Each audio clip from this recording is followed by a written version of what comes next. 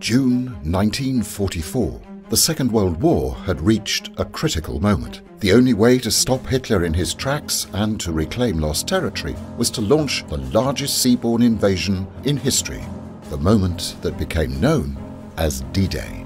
You are about to embark upon the great crusade toward which we have striven these many months.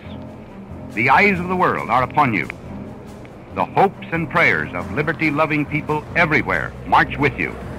The D-Day invasion was spearheaded by paratroopers. Leaping into the unknown, their job was to prevent enemy reinforcements. Without their actions, Allied victory in the West would not have been possible. I have to tell you, everybody says we're heroes, and that isn't true.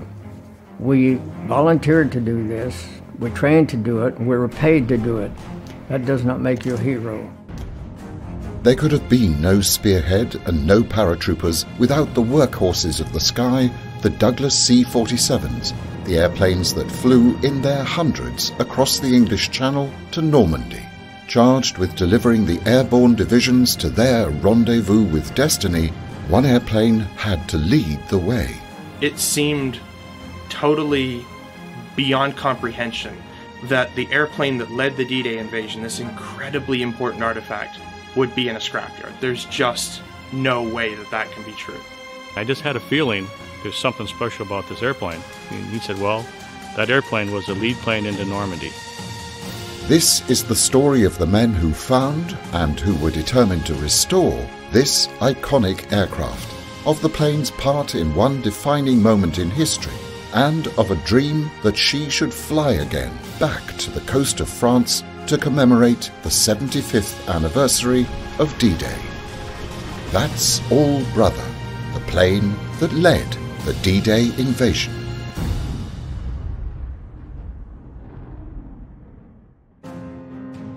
So far, in the dramatic story of That's All Brother, we've learned how the lead plane on D-Day was lost, abandoned in a boneyard, how she was rediscovered by military historians, and her identity confirmed by the Commemorative Air Force, how the CAF were determined to restore her so her part in dropping the very first paratroopers on D-Day could be fully recognised and honoured, how the plane's restoration at Basler turbo conversions was undertaken, repairing decades of neglect and corrosion, and how, crucially, after a faltering start, the engines were coaxed warily into life. Now thoughts turn urgently to her star-turn and most important mission to date, her return to Normandy for the anniversary of D-Day itself. But will she fly?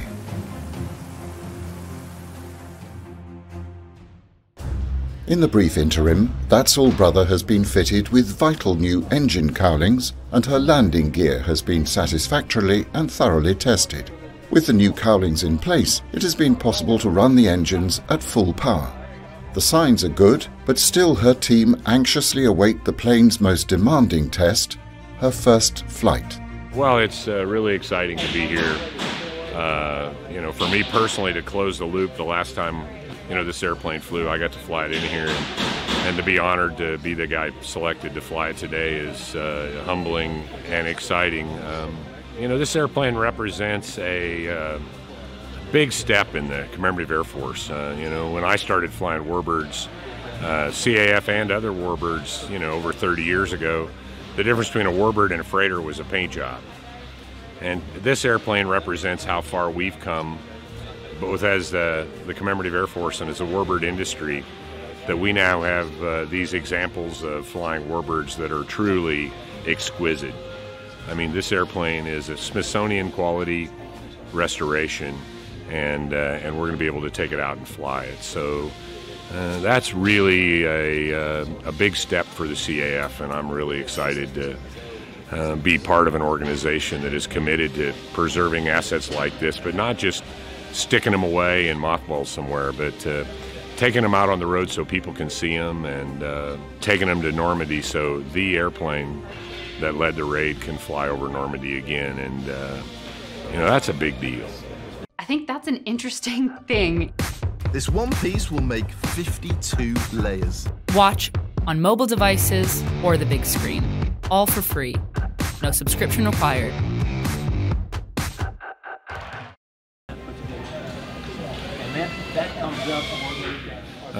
The big gotchas on any first flight in an airplane are the propellers going to govern correctly. Anytime you're flying a brand new engine, there is a chance of an initial failure. And so we got 2 new engines. You'd always choose to overhaul engines one at a time. Now we got 2 brand new engines, which is not what you'd want in a perfect world, but initial failures on new engines are always a threat, but typically they're not catastrophic failures, they're chronic failures.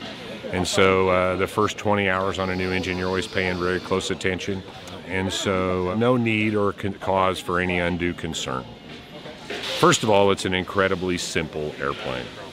And by virtue of the restoration that it's been through, it's simpler because most C-47s have been around for 75 years and all these things have been modified. This airplane's been totally demodified back to its very basic, simple bones.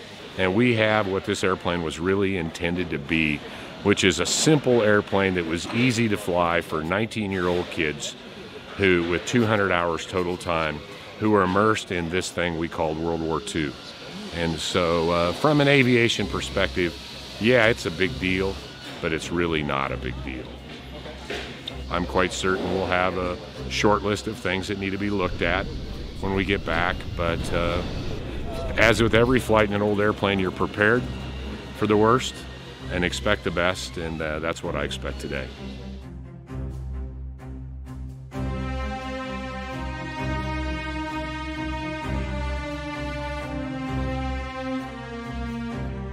All right, welcome everyone to the first flight. Thank you everyone for being here. We're going to start off the safety briefing with the pilots. So Doug, Tom, are you guys ready to go? All right, aircraft from maintenance. Aircraft is ready to go. As far as the weather goes, we've kind of checked multiple sources. The weather's about as good as we're going to get in January in Wisconsin. So the snow that's out there right now is going to let off in the afternoon, so we should be able to get a good flight in this afternoon with adequate ceilings. The winds are 14, gusting to 20, but they're coming down the runway. Based on the direction, we plan on using the west runway, and we'll go with that.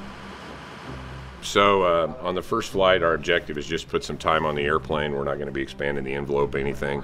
Just make sure nothing's coming out of the airplane, smoke, oil, anything like that. We'll fly around for 15, 20 minutes, and then we'll land, take a look at the airplane, and make sure everything's clean and dry, and we'll have press availability at that point, and give some interviews, and then our plan will be to go fly again for the second flight. Any questions? Yes, they are as prepared as they can be, and yes, every conceivable precaution has been taken.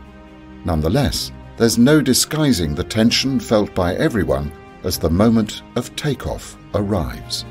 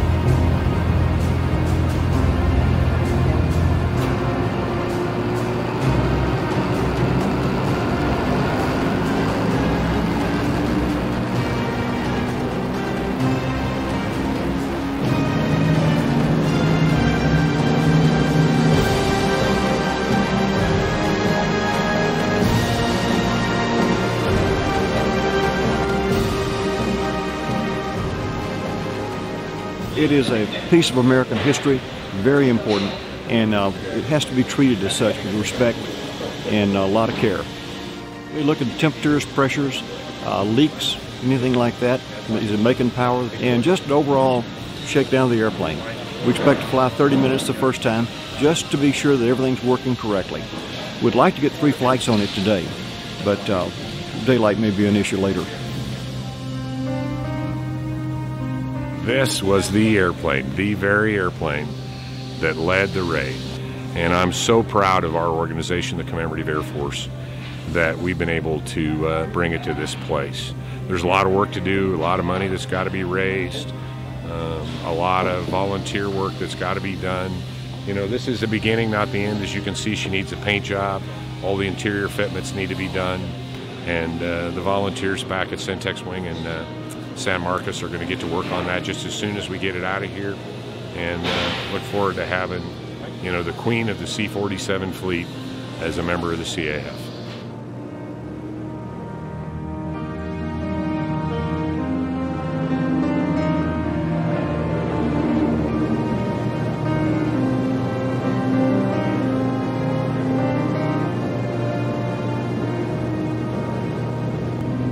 After being in the air for 20 minutes, all happily without incident, That's All Brother successfully completes her maiden flight and returns for the necessary and thorough ground checks that follow.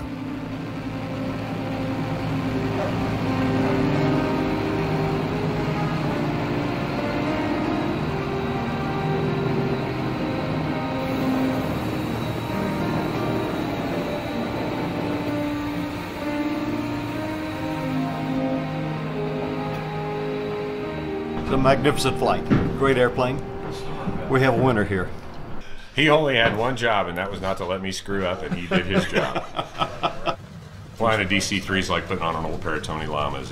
They fit good. And you know, I've been flying this airplane, you know, C-47 DC-3s for 32 years, and it's always a great thrill to get back in one, and this one especially.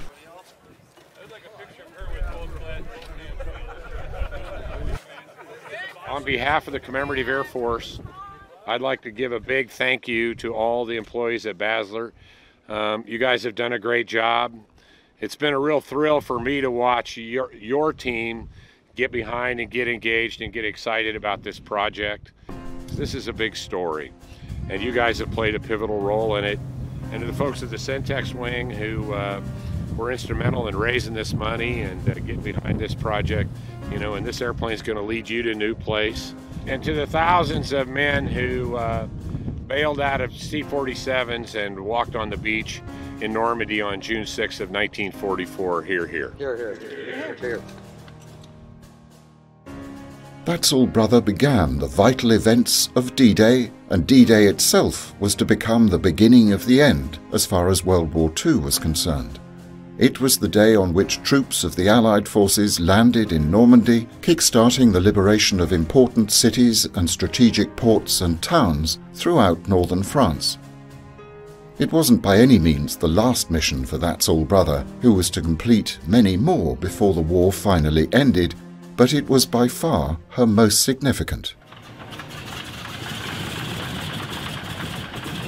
Her time at Basler now completed, That's All Brother is flown well over 1,000 miles from Wisconsin to the central Texas wing of the CAF in San Marcos. The crew at Centex eagerly await the arrival of their new star, aware of her historical importance and their role in helping to preserve her heritage.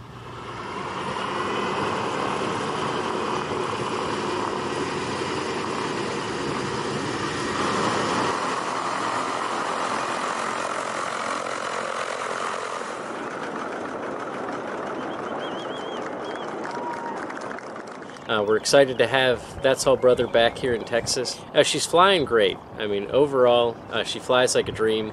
Everyone who's flown a lot of C-47s who's had the opportunity to fly this one will claim that it's like it's a brand new airplane. So, as with any plane, especially one that's nearly 75 years old, there's always a couple things we got to work out. We have a little bit of oil we're working on, oil leakage we're working on the left engine, and we're working with the engine overhauler to address all that. Well, as you can see, if you look up here, there's some of these tubes, and one of these tubes comes from the blower section of the engine. And every time we're shutting the engine down, you can kind of see all these drops down here that get scattered about. That just means that when it was dripping, the wind was blowing, but sometimes it'll make a tight puddle, sometimes it'll leave oil in drops like that. But that's something we really want to look at. It's not a tremendous amount of oil or quantity of oil that keeps us from being able to fly safely. But the big challenge is every time we go somewhere and park on their ramp, we kind of leave maybe an unwelcome present for them. So we'd like to get that addressed to be a little bit more professional in how we arrive and work with the venues we go to. We're fortunate to have just lined up a paint supplier. Polyfiber is going to be donating all the paint, and we also have the paint labor lined up as well, which will be done here in Texas, which we're really excited about. And we're also working with the Air Corps folks up in Minnesota, and they are the foremost experts on the very detailed lettering and insignia that would be on the plane. They go through all of the tech orders and manuals from the airplane and come up with exactly every last letter. So they'll be making over 300 masks and placing them on the airplane as part of the paint process, so that we have an extremely authentic C-47 both on the inside and out.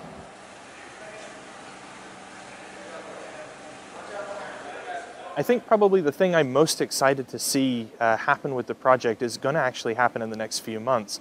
For me, and my perspective as a historian, what we have now is a mechanically sound airplane that's structurally been tested, proven, but we still don't have our complete historic interior in the airplane. We've been quietly sourcing parts over the last 18 months to stock the airplane with its correct vintage radios, with the correct drinking fountain for the paratroopers. Everything down to the smallest detail, including the lavatory, are facets of the restoration that remain to be completed and made functional. Much of that work is going to be done by volunteers in the Tulsa area, which is where the airplane was originally accepted for service in the spring of 1944 by the U.S. Army Air Forces. Following the restoration, and what we're calling phase 2 of the restoration, the historic interior, we'll also have to paint the airplane. The invasion stripes, another characteristic marking that will be on the airplane, is something else we're looking forward to because we intend to put them back on the way they were applied during World War II. The men of the 87th Troop Carrier Squadron found out on a Sunday that they had to paint all of their airplanes with these invasion stripes before the mission. And having not enough white and black paint on the base, they decided to break into local English hardware stores, take the black and white paint, leaving IOU notes for the shopkeeps, going back to the field and painting the airplanes with mops. Clearly the stripes were there for a purpose, but what was it? And why now? The basis for the story starts at Greenham Common, from where That's All Brother took off on D-Day and where she and many other aircraft were given their invasion stripes. Approaching June the 5th, an order was issued to paint invasion stripes on the aircraft because the Allies had learned from the parachute drops in Sicily. Many aircraft had been destroyed by friendly fire. Army and Navy gunners were not good at aircraft recognition, and to help them, big, bold, black and white stripes were hastily added to the aircraft as an identification aid so they wouldn't be suffering friendly fire when they flew over the invasion fleet. Now, of course, we recognize from the photographs these are iconic symbols of the invasion, the black and white stripes. They date that critical moment in history. Unpainted, it wasn't D-Day. Painted, it was D-Day. Overnight, the ships blossomed out in their new war paint. On D-2, invasion markings were applied. Another lesson from Sicily. The aircraft were prepared, the lead plane chosen, but she needed an experienced pilot, one to offer the leadership required for this crucial mission. John Manolin Donaldson, the man selected to pilot That's All Brother, was an inspired and inspiring choice. He was born in 1901 in Alabama. He joined the Alabama Air National Guard and swiftly rose to the rank of base commander, a role he performed at several US AAF bases across America. He was subsequently promoted to commander of the 438th Troop Carrier Group training in Northern California prior to departing for England. He had shown in training great precision in group formation flying and, critically, the accuracy of dropping paratroops. Less certain is quite why he changed from his original squadron, flying anti-submarine patrols, to flying C-47s instead. Donaldson's a really interesting character. He actually became a pilot in 1924. So he's a pioneer in aviation, and that's really the mystery that remains today, is why did he go to C-47s? And I just don't know. I have a theory because early in the war, my squadron flew anti-submarine patrols off the coast of Miami in unarmed O-47s. And so I don't know if he just didn't like that and he wanted to be more involved, or if they saw, hey, this is a pilot with almost 20 years of flying experience, when there's very few pilots out there that have that much flight experience. And here we are, we're needing to boost the the troop carrier levels and stuff, so we need an experienced pilot to be able to not only train these guys but lead them. And so I don't know if it's that, I don't know what it is, but yeah, he's a fascinating guy. Flew tons of different airplanes, and after the war came back, reestablished my squadron back to state control for the state of Alabama, and retired as a major general. Well, I had the opportunity to meet his daughter, actually, before she passed away, and right after I found the airplane in 2007. We thought that it was Belle of Birmingham, because newspapers at the time say Belle of Birmingham. General Lewis Brereton, commander of the 9th Air Force, his journal, which I have a copy of, it listed as Belle of Birmingham. And yeah, that's because Donaldson and Daniel normally flew Belle of Birmingham. They were both from the same hometown. We later found out Belle of Birmingham was likely Daniel's plane. We can't confirm that. It may have been Donaldson's, but we don't know. So how come Belle of Birmingham didn't lead the mission? One likely reason lies in the requirement for radar being fitted to the C-47s, which necessitated a hole being cut in the bottom of the fuselage. It may be that Donaldson was wary of Belle of Birmingham undergoing this surgery. So a recently arrived C-47 was selected and subsequently named. Donaldson's daughter is the one that told me, yes. He didn't want to cut the holes in Belle of Birmingham, and so he got this new one, and he's the one that named the airplane That's All Brother. And yes, there's a song at the time. A lot of people have said it's named after the song. According to her, it's not. According to her, it was a message to Hitler, just like the end of Looney Tunes where Porky Pig says, "That's all, folks." That's all, brother. And that's the other thing that's sort of intriguing to me as someone from Alabama, because that's, sort of a Southern thing of if you're leaving somewhere, hey, see you later, brother, or hey, brother, how's it going, and something like that. And so it's a term of endearment, but it can also be, as we famously do in the South, politely put you down. And so to say that as he would have said it, or anybody from Alabama, like, that's all, brother. You're done. In other words, go away. You're no longer welcome here. And so I personally, I like that as a Southern, as an Alabamian. I like the sort of Southern connection there, that he kind of puts in a little Southern, slang to name the airplane. So yeah.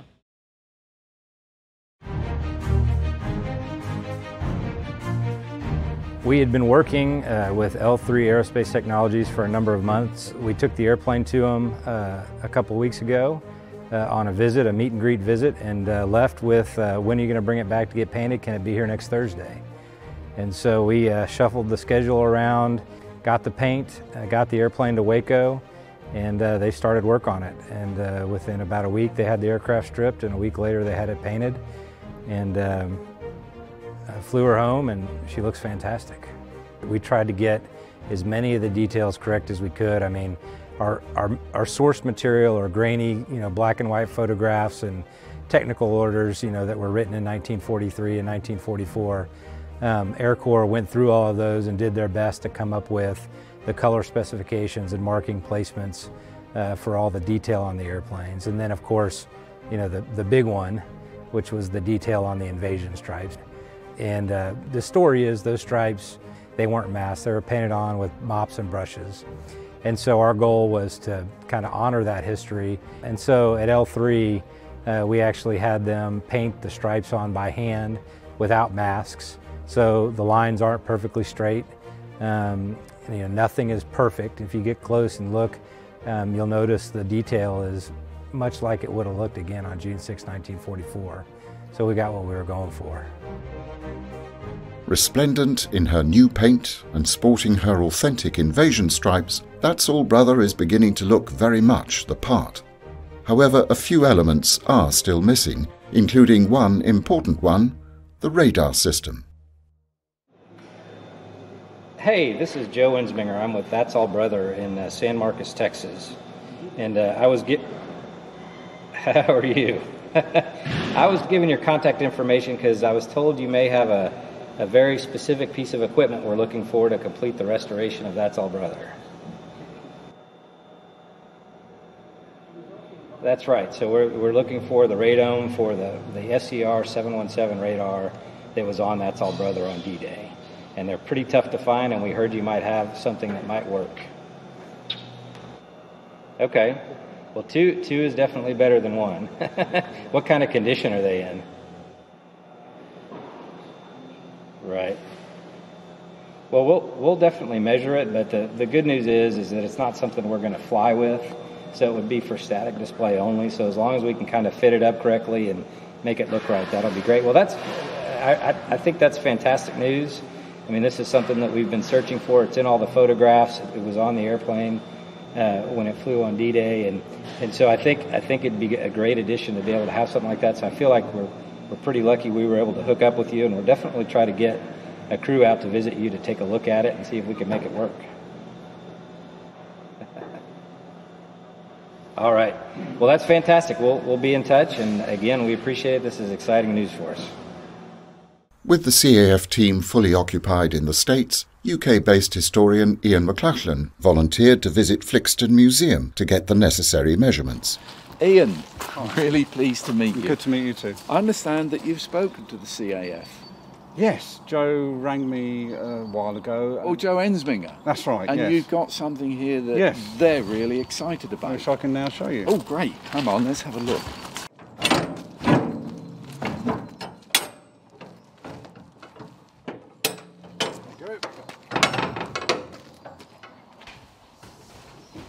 Behind an F100 canopy.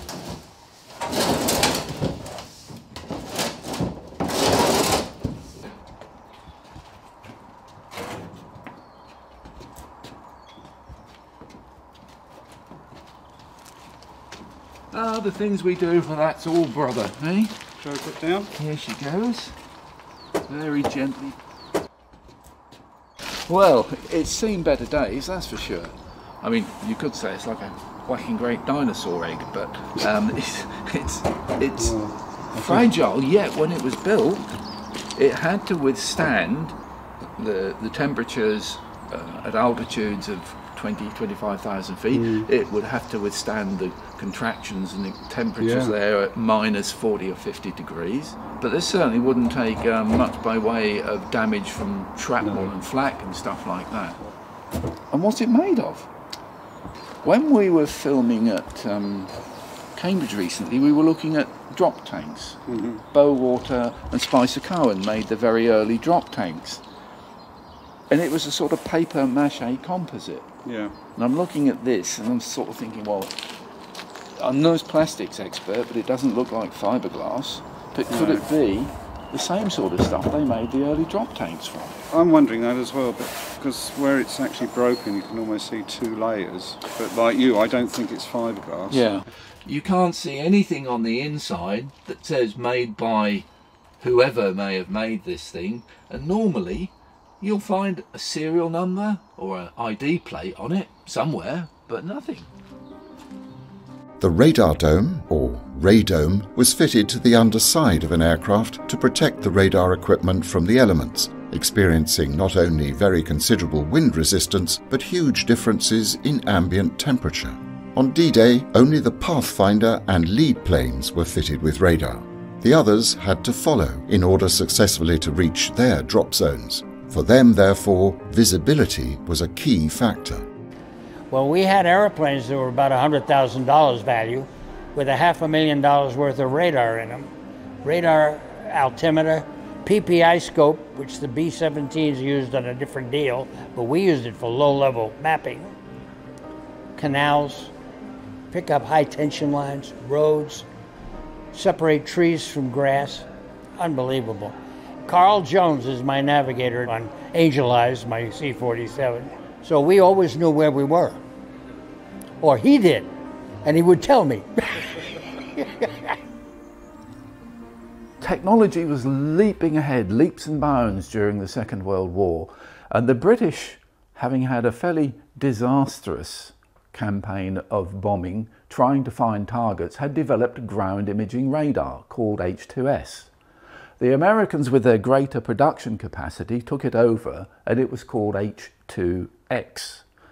And it could distinguish fairly clearly major cities and features in major cities, but very good for imaging the difference between land and sea. Now, ASV, air-to-surface vessel radar, anti-submarine radar of various species, including the SCR-717, fitted to That's All Brother, seems to have been an attempt to give you a clearer radar image to support the Eureka ground module and the Rebecca air module already fitted to That's All Brother, which would guide the aircraft into a position within a couple of miles of the DZ, the drop zone. But this, out in the slipstream on a C-47, would have given you fairly uncomfortable aerodynamics, quite apart from the already well-laden aircraft on its way to the Cotentin Peninsula. Donaldson, the pilot, after his flying in That's All Brother, he reverted to the Belle of Birmingham, which did not have this fitted and had, in his opinion, far better flying characteristics without this corrupting the airflow. For this very reason, modern flying regulations would not permit That's All Brother to take to the air with a radome. Nonetheless, the CAF wished to create a replica housing in order to add authenticity when the plane is on display on the ground. For this, accurate measurements are required. I think it's the same as the one in the museum. Proper.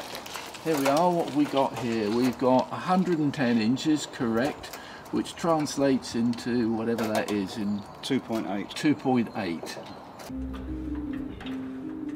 Significantly, the other element still missing from the freshly painted plane is the all-important nose art. Back at Centex, the attention to detail is exhaustive. The drive to replicate the original art takes both time and skill. The only thing I can think is, if anything, some of the letters up top might need individually twisting, but I think this is looking pretty sweet. I started painting nose art in 2007 when I was given the opportunity to work with the CAF on their B-24 project.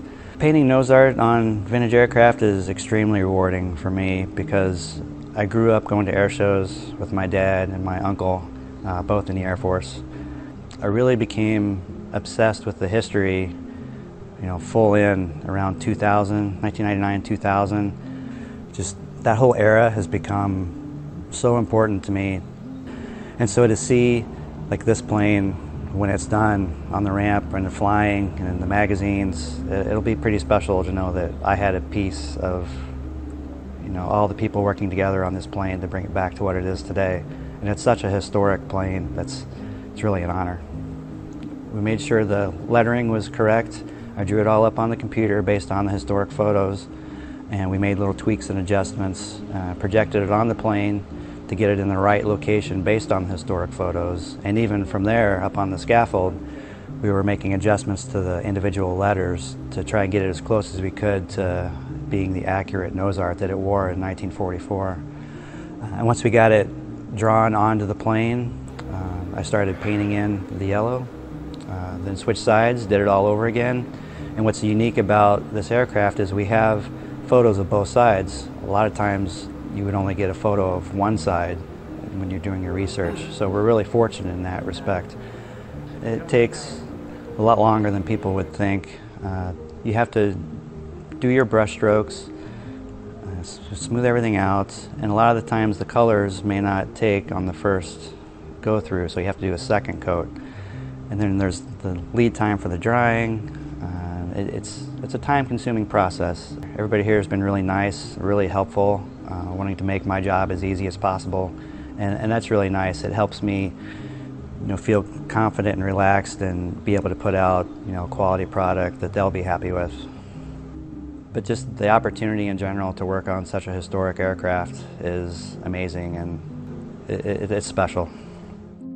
As the details fall into place, thoughts now turn to the practicalities of her anniversary mission back to France.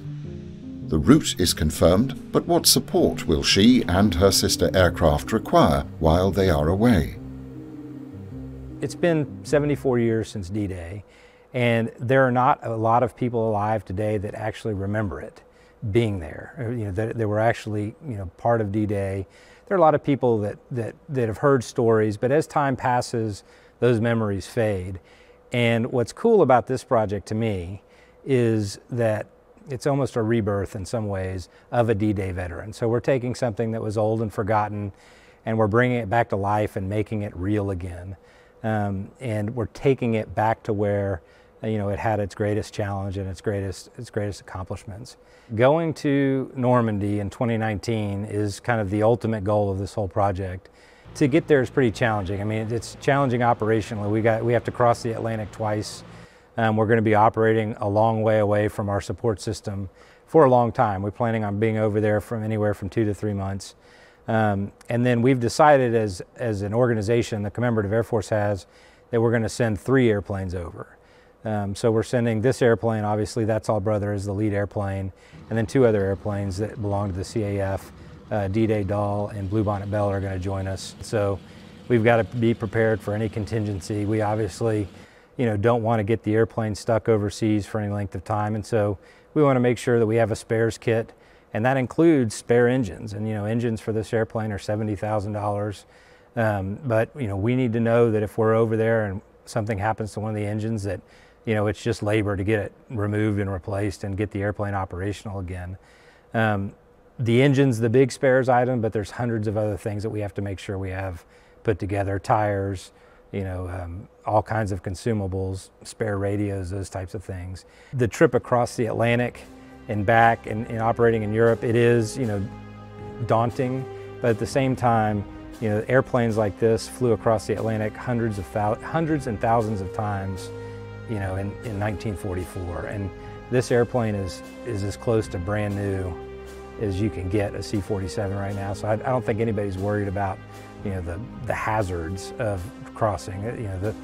But we do worry about the logistics, and we want to make sure we're prepared, and we don't have something happen that gets us stuck somewhere. Well, we are going to take the shortest possible route, but it's a lot of stops. And so the Great Circle route, we're going to leave out of here, travel to the northeast Connecticut, and then go to Newfoundland, Greenland, Iceland, and then over to the UK, with all those being stops. And we'll have to get fuel on the trip. When you fly American Airlines or British Airways, over, you're flying at 530 miles an hour. We'll be doing, if we're lucky, 130 miles an hour. So it's going to be a long trip. There's not going to be another 75th anniversary of D-Day, and frankly, unfortunately, there are not going to be a lot of opportunities to have living D-Day veterans participate and be able to actually see this airplane back there. But I do think we can rebirth their memories, so to speak. We can kind of reignite interest in what they did and the sacrifices they made, and this airplane will just be a vehicle for us to do that. Oshkosh Air Show 2018. After great diligence and research, undertaken in particular by Matt Scales, the CAF have located many relatives of those who flew in That's All Brother in wartime. To mark her official relaunch, the families have been invited not only to see the plane for the first time, but to participate in an emotional memorial flight. My dad was a piece of history, and we didn't really even know about it until about 3 years ago when we found all his photographs and his medals. I mean, we knew he was in the war, but he really didn't talk about it. And when we would ask questions, he would just say, well, I was in the war. He just briefly would say, oh, I went on leave to England, I went to France, but other than that, he really didn't seem to want to talk about it. Officer was squadron navigator while overseas, flying in lead position in combat missions. Participated in the paratroop and glider drop invasions of Normandy, southern France, Wesel, Germany, and Holland. Has flown as navigator on flights using dead reckoning, pilotage, radio, celestial, and radar navigation. One of the few things he said was, basically, I was a navigator. And the story ended at that point. So, being a kid, I says, okay, well, that's, I guess that's what we did. But I mean, and he never went into it in much detail. He did a little more so with my sister, I think, in his latter years. But we, strangely enough, we knew very little about his service. And it was not until my mother passed away that my sister and I were looking through a lot of the old war memorabilia and what have you, and we started piecing together, his involvement in the war. And we had, photographs of him in the regular airplane that he flew on, which was the Belle of Birmingham. And strangely enough, about 2.5 years ago, my company got hold of me and said, we've got an odd email that we received addressed to you, and it's some Air Force historian, and it's referencing somebody named John Shallcross. So I said, well, send it on over, we'll take a look at it. And ends up that gentleman who had tried to get hold of me, God knows how he was able to do so, his name was Matt Scales, and he's an Air Force historian.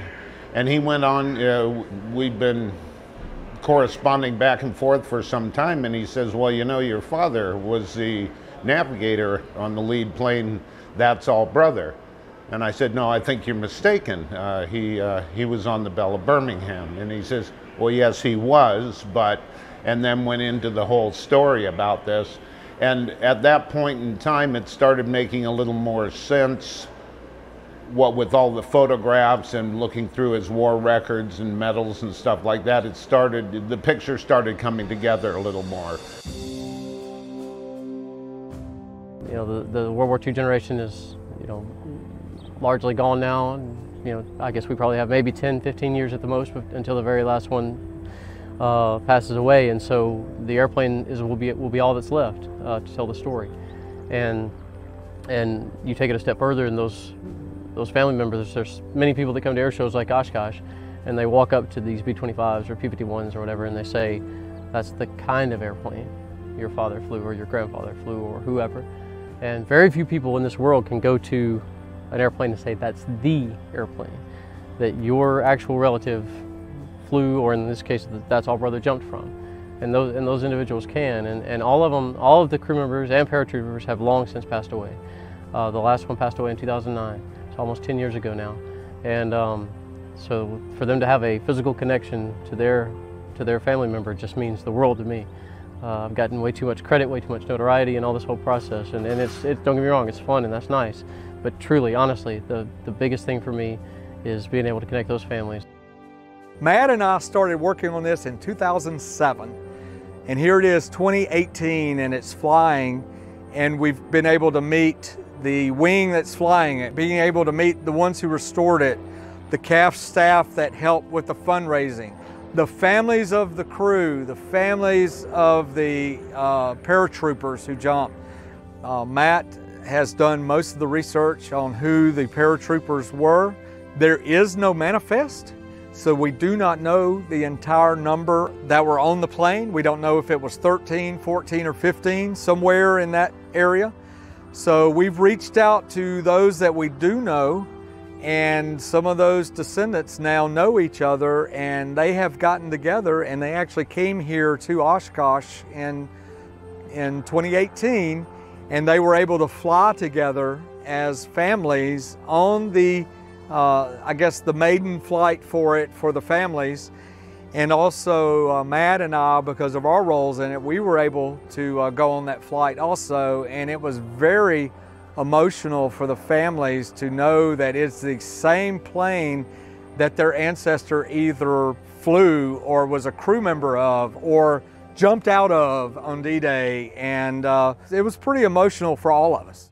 We're going to be up for about 30 minutes, and what we're going to do is, once we're airborne and cruising at a level altitude, I'm going to give you a signal to disconnect your seat belts. You can walk up to the cabin or the cockpit. If you do that, would you just please? No, we've got 13 people to get through. Get through that as fast as you can. Maybe we can do a second one. Anybody that's going in the back, no more than 2 in the back at a time. And when you sit back down, please put the seat belts on in case we have a bump or something, okay? Now, when we get up there, we get everybody seat belted in, then I'll give you where the emergency exits are located, how to get out if we have an incident. We probably won't, but we want to make sure everybody understands where to get out, just like we do in the airlines. And we're going to have a good flight. I believe Tom Travis is going to tell you how and where we're going to go. I'm just going to turn him over to him. We're going to take off, go south, go right over the top of Oshkosh. And so get your cameras ready. It's a magnificent sight today. Lots of airplanes, lots of activity. And so we'll go down south of Oshkosh, turn around and come back. We're about 2,000 feet above the ground. So you should be able to get some good photos. We appreciate you flying with us again, and welcome aboard. He wants to do, so we can work that out.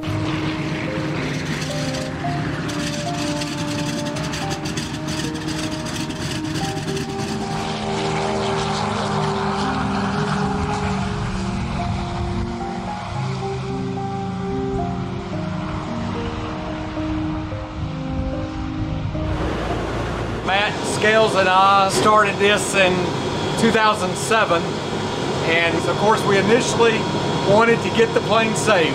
That was the initial effort, trying to find someone to save this plane, and Commemorative Air Force are the only ones that stepped up. I would have never imagined in a million years that we'd ever be sitting in this airplane exactly like it was, flying. At this point, I don't think it's emotional anymore. It's almost just funny, really. It's like, I can't believe it. How could we? I would have never imagined we'd ever get here, but here we are. Right on the other side of this wall would have been where my father was sitting. And it's just a neat feeling to be that close to him.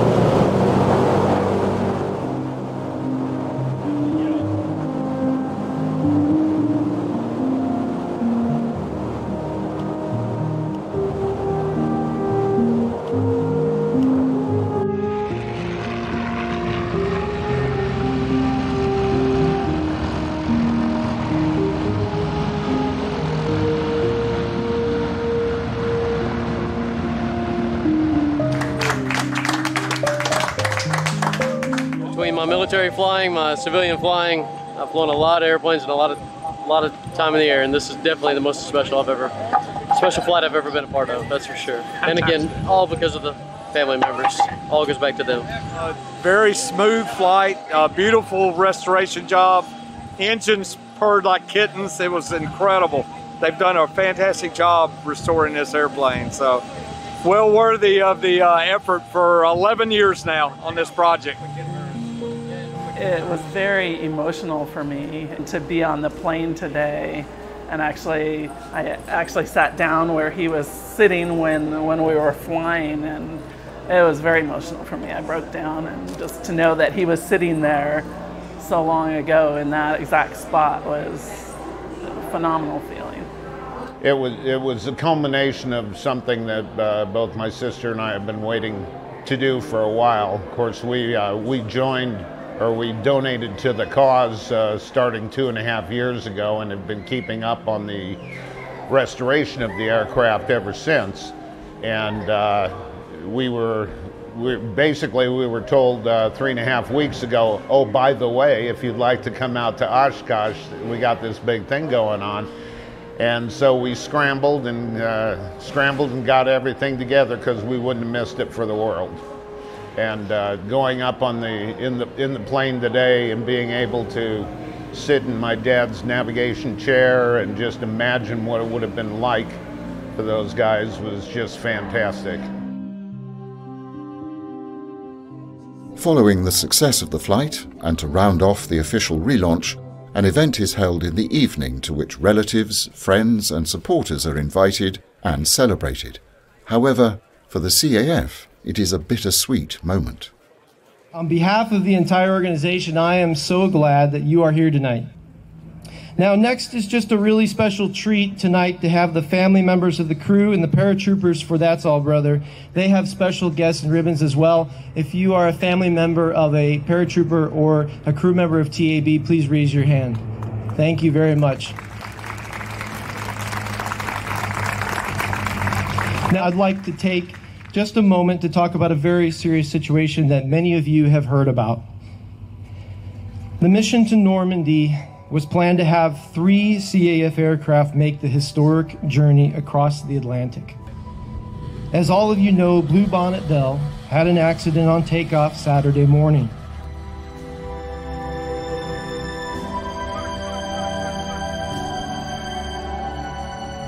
I'm sure you share my thankfulness that all of the occupants were able to exit the aircraft successfully. It is with great sadness to share that the Bluebonnet Bell is destroyed. I will never forget even my own personal memories of crewing on the aircraft during the aftermath of Hurricane Harvey. The loss of the aircraft is no doubt heartbreaking, and I've spoken with the crew, and I'm happy to share that all are recovering from the accident.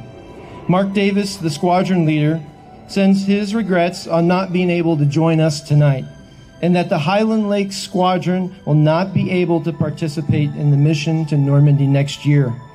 The loss of this particular aircraft is a reminder to all of us of the dwindling numbers of these historic aircraft, that we must honor and tell the stories of those who served in World War II. And this makes tonight all the more important.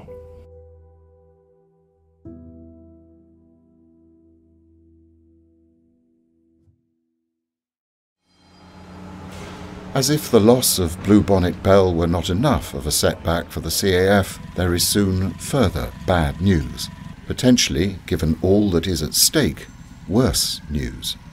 The problem with the oil leak on That's All Brother's left engine has escalated considerably after the extra hours of flying time, and consequently the engine urgently needs attention. The plane is returned to Basler turbo conversions and the engine is removed. While the complex maintenance is carried out, That's All Brother remains grounded and crippled in her hangar. The date with destiny in France in June 2019 cannot be changed, but now the fears grow that she won't make it at all.